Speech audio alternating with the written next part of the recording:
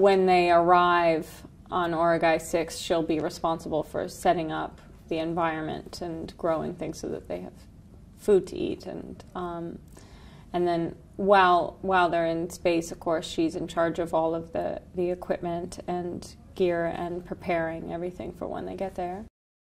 I think at the beginning of the film she doesn't really, she's capable and she's smart and she's good at her job, but I don't think she fancies herself any kind of, you know, heroic or particularly tough figure, you know.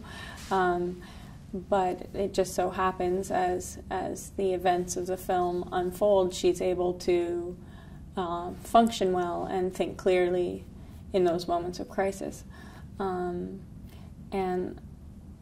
I think that's much that was easier for me to relate to or understand than just this idea that she's just born cool and tough and ready for battle. You know, I don't know anybody like that.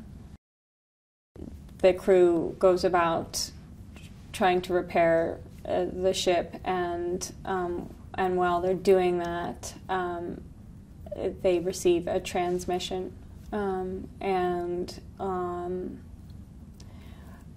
that when they discover the location that the transmission is coming from, they realize there's a planet much more suited to human life than the place they're trying to get to, and it's a lot closer by. So most of the crew and the new captain decide to go check it out.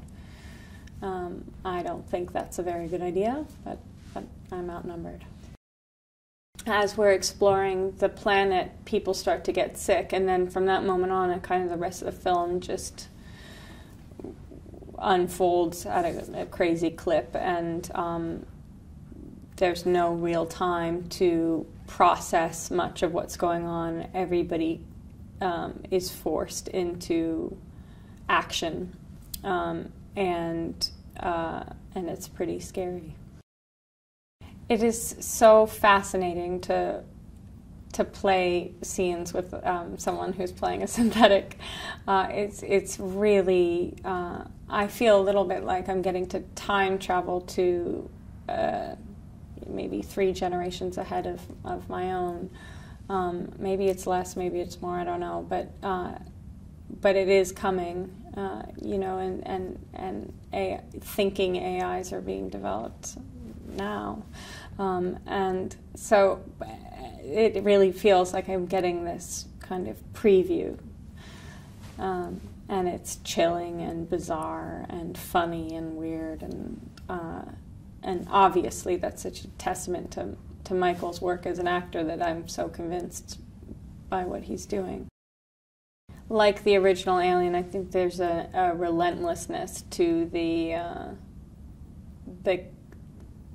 chaos and the anxiety in this film, and you know, once it gets going, it doesn't really stop until the end. And there's, yeah, I think it's going to be, I think, you know, he wanted to make another scary picture, and he wanted it to be gory, and it is. So I think it's going to freak people out. Hi Lisa, here with some interesting movie extras facts for you.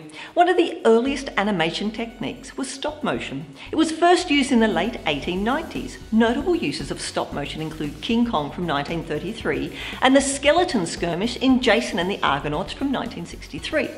Now, Toy Story, the first feature-length animated film to be created with CGI, generated 1,000 gigabytes of data and required 800,000 machine hours of editing. Are you an animation movie fan? Let me know in the comments below, and subscribe to our channel and check the notification bell to always be up to date with all the latest releases.